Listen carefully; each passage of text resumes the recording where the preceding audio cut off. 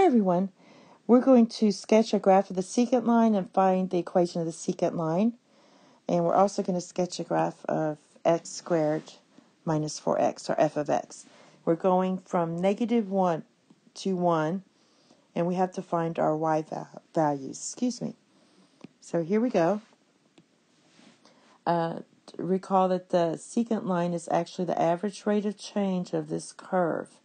So you have a curve and you have 2 points, 2 x's up here, and you just connect those two, and that's your average rate of change of this curve. So we want to go from -1 to 1. So we need to find our y value. So let's put that in. So f of -1 equals -1 squared minus 4 times -1. So this is going to be 1 plus 4, which equals 5. And then for this one, plug in 1. So you get 1 squared minus 4. That equals -3. So we have point 1 and point 2. We already did this little part here, so we just have to do our normal slope formula. Subtract your y, subtract your x's. So we get -8 over 2. So our slope is -4. All right, now to find the equation of the secant line, we're going to write y equals mx plus b. So we -4x plus b. Plug in one of the points. I'll just plug in that one. So you get -3 equals -4 plus b. Add the 4 to both sides, you get 1 equals b. So our equation of our secant line is y equals -4x plus 1. So if you don't have to graph, then we're just done. But we're going to graph these two and show you what it looks like. So I need to remember this. -1, 5, and -3.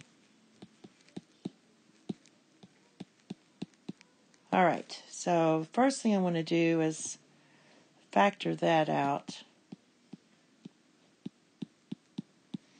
So I know my x-intercepts are x equals 0 and x equals 4. So 0 and 4. 1, 2, 3, 4. Means my vertex is right there. Now -1 maps to 5. 1, 2, 3, 4, 5. And 1 maps to -3.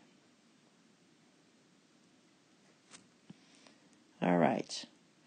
And I kind of want to know, we don't have to do this, but I want to kind of know what 2 maps to. So if I plug in 2, get 2 squared minus 4 times 2, that's going to be -4. So that goes down here, just to get an idea what the graph looks like.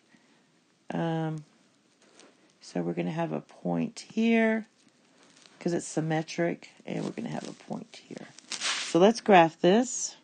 So here's our y, our f of x is like this.